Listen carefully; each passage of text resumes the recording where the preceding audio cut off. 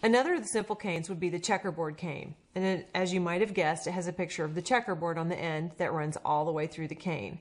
Unlike the jelly roll cane, this is not a round cane, which we can roll on our work surface. It's a square cane.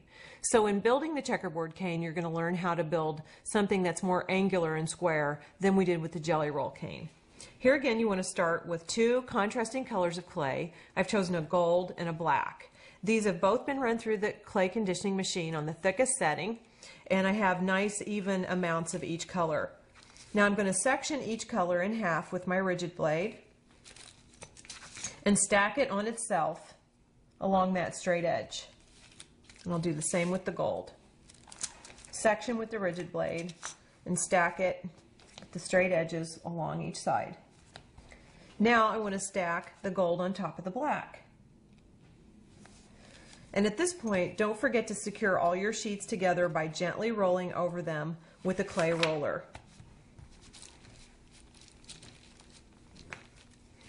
Okay, now I need to have a straight edge on hand to cut myself a lead edge that I can line my checkerboards up to. So I'm going to take a straight edge and lay it right along the edge of the clay pile. And I've taken the ends off one of my super slicers just so that I can drag it all the way through the clay without the handle getting in the way. So start slowly and try really hard to keep the blade at a perpendicular angle to the work surface. It's okay to just score down through and then go gradually deeper. And then remove the scrap. Now you can see we've got the beginning steps of a striped cane. All right, now I need to mark some increments that I can cut some more stripes in this slab of clay, and I want those increments to be the same width as my colors are thick. So I'm going to use my Creative Comb tool again. Each of those stripes is about 1/4 of an inch thick because it was 2 layers of the thickest setting on the clay conditioning machine, which is about 1/8 of an inch. So 2/8 together makes 1/4. So each stripe is about 1/4, which equals the lines on this side of the Creative Comb. So I'm going to line up the edge of my gold clay, or the bottom piece, on those raised increments on the Creative Comb and gently press.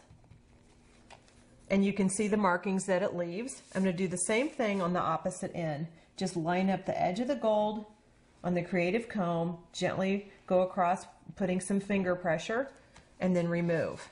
There you have perfectly 1/4 inch spaced increments that we can use for a guide.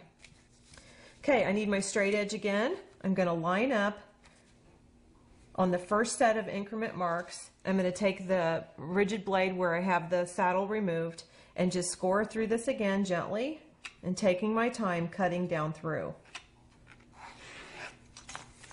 Then what I want to do is flip this over so the black is on top, using finger pressure to seal it to the slab of clay, and then repeat the process, lining up to the next set of marks.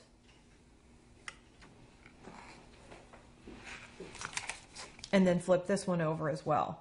And so you can see how we're getting that black gold pattern in the clay.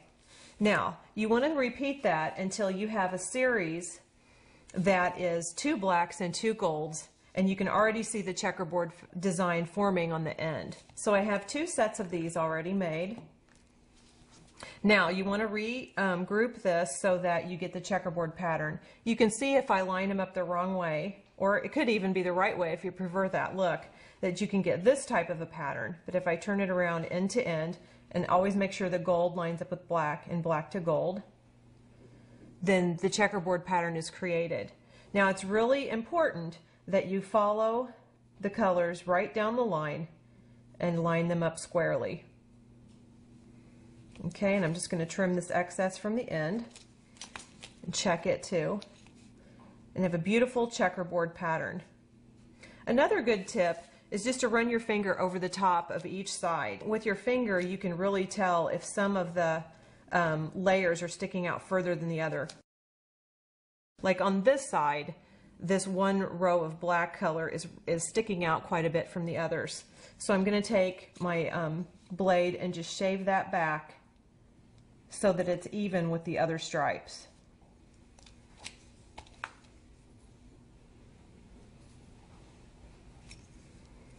do that on all 4 sides to make sure that you have a really nice square cane.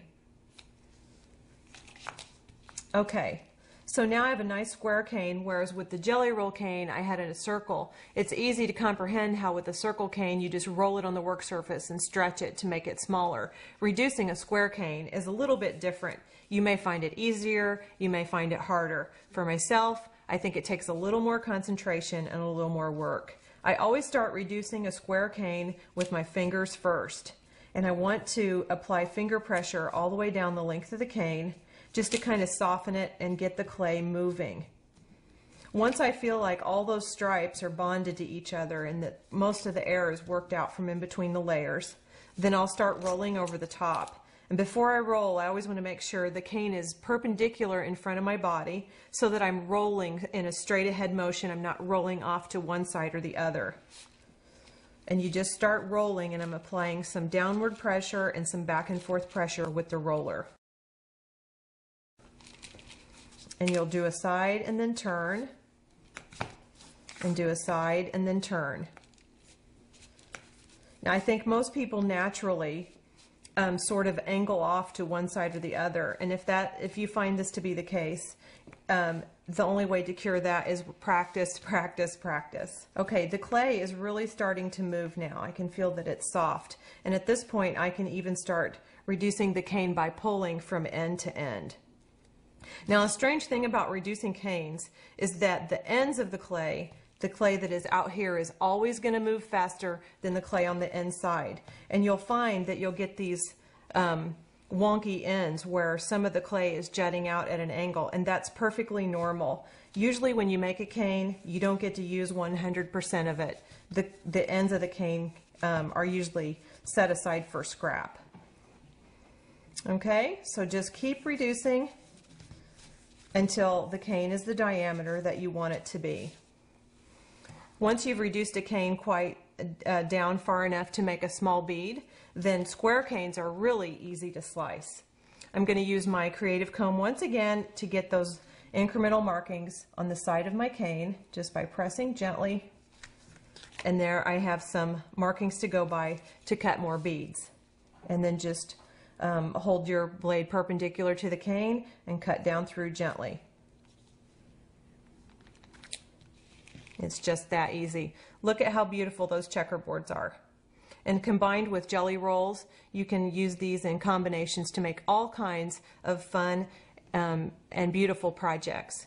Next, we're going to take both the jelly roll and the checkerboard and build a complex cane.